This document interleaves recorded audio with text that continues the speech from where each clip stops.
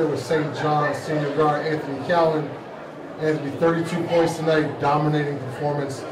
Real quick, talk about your individual performance tonight. My individual performance, it was okay. It definitely could have been better, but I think the whole team it picked up, and it just the ball felt with energy, and that just kept leading us through the whole game. Obviously, they had a pretty significant size advantage on you guys, but talk about how your kind of interior guys, did tonight against. They did a fantastic job. LJ, Kalia, Richard, they did a fantastic job of getting the boards, and that allowed us to get in transition. So this win is big for them. Just giving them confidence about any bigs in the league, so they can be able to rebound with anybody.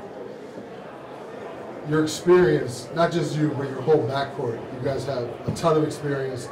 Talk about how you think you can use that experience to help some of the younger guys and obviously make a run at winning the chip. Definitely. It's definitely big for experience.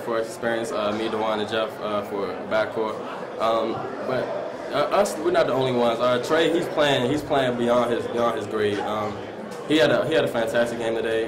He kept the tempo going. He pushed the tempo. He got people involved. He also scored a lot when he needed him to. So, but just confidence for us, the backcourt.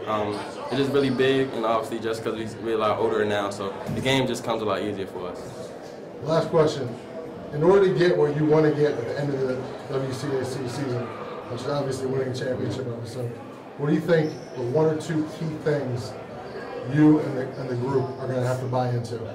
I would say one is just stay humble, and two is just keep a positive attitude. However the season goes, it's ups and downs every season. You have to realize that it's reality. But the best teams, they are able to bounce back from whatever happened, whatever adversity they go through. So I think that's just big for us, is just keeping our heads up and making sure that we always come out and play as hard as we possibly can every night. And I think we'll be good. Anthony Cowan, appreciate the time. No problem. Thank you.